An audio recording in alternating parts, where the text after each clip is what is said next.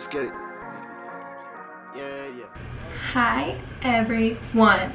I'm actually gonna show you guys how I do a do-it-yourself, like a DIY hair mask. So basically all you need is coconut oil, and that is actually all you need. Maybe a spoon, Tupperware. Normally when I do a hair mask, it's when my hair is dirty, and because I don't wash my hair every day, I try to go as long as possible without washing it. As you can see, it's really greasy. It's probably been about 4 days since I washed it. I would probably go longer, but my hair feels really dry on my ends.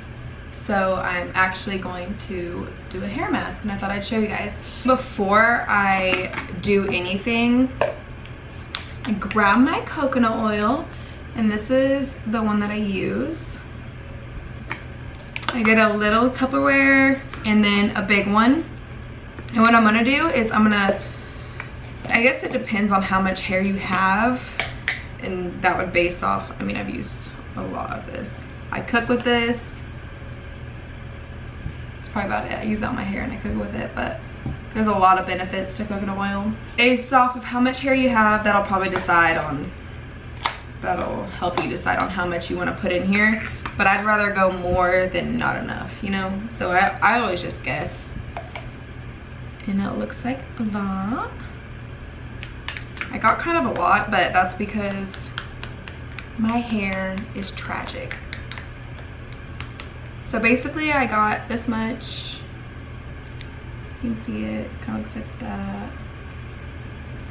And I'm gonna put the lid on it because you wanna make sure you have a lid for it. And then I'm gonna put hot water in this and then put this in there so that it melts it.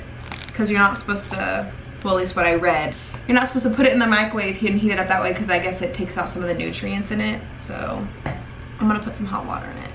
Okay, so I basically put about this much water in it. Basically, actually I did put that much water in it. And I'm just gonna plop that sucker right in there. And it doesn't take too long to melt it, maybe 10 minutes, if that. But I'm gonna melt that and then put it all over my hair.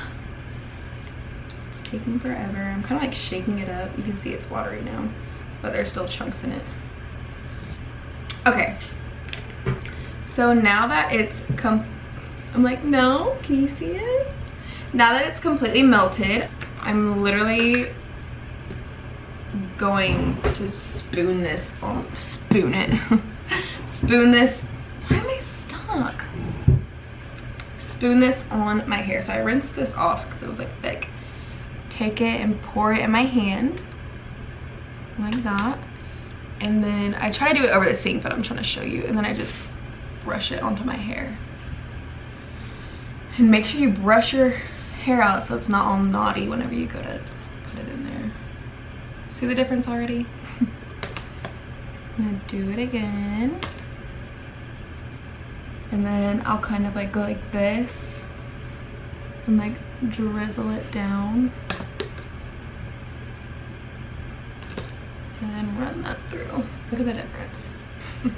Well, my hair looks wet, but it's not supposed to be that frizzy. And so I'm gonna go ahead and do the other side off camera. So now my hair looks like it's wet. Really, really wet. And I'm just running the excess after pouring it all over, like from here down. A lot on my ends. I did a lot on my ends. And then now I'm just gonna run the excess because you can see how oily my hands are, maybe. And I'm just gonna run that through like my roots. So now after I put it everywhere, all I'm gonna do is, for one, make sure you do it if you know you're staying home, which I have to run somewhere, but I don't care if my hair looks like this. But do it at nighttime because then you would let it sit in your hair all night long. So what I'm gonna do is pull it up, use my little pony thing, just like that. And I'm gonna let it sit all night long, like I said, and then I will be back in the morning to show you guys the difference it made in my hair, because you saw what it looked like prior to this, and then I'll show you in the morning. So I'm gonna go to sleep and I'll see you guys when I wake up. Okay, so I'm pretty sure you guys can see how easily my comb is running through my hair. Oh, my hair feels so soft and so good. So after I rinse it out, I always shampoo it like normal. So I let it sit all night and then get up whenever you're ready to shower. Okay, so I'm gonna dry it and then show you guys what it looks like. Normally I don't dry my hair, I actually let it air dry. But just for the video's sake, I'm gonna blow dry it, so I'll be back. So I've blow dried my hair, and of course it's a tad bit frizzy because that's just how my hair is.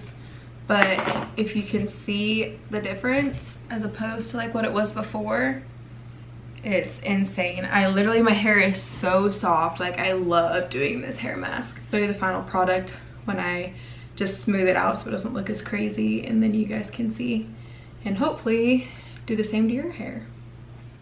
Okay, so I straightened my hair. Well, I actually use this smoothing iron. It's more like a smoother rather than a straightener. It was shiny and smooth and soft. I'm not gonna lie, I kind of put too much spray in my hair, so it's a little bit greasy. Not like greasy, but it just feels kind of heavy today. It's like all natural. If you remember seeing it from yesterday, even though it's the same video. It was an organic coconut oil. You should do it if you want your hair to look like that. I feel kind of out of it today.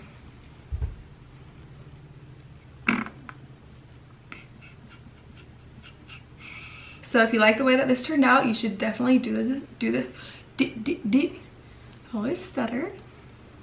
You should definitely do this to your hair. You won't regret it. I just thought I would share this little at-home hair mask regimen with you guys.